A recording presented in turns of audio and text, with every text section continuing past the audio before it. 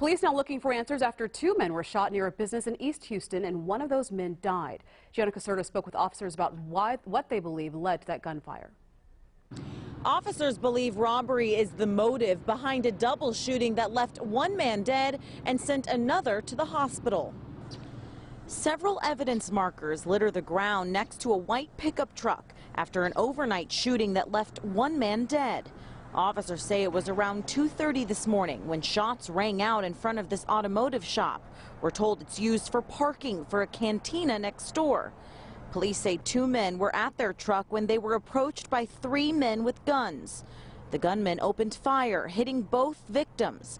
One of the men died here at the scene. The other man, who was shot in the hand, ran inside the cantina to call 911. We believe that the two victims were stopping by here to shoot some pool, go inside the club or whatnot. And we believe that they were targeted by the three suspects. We don't know if they were from inside the club or if they saw them. Apparently they aided another location, so we haven't determined,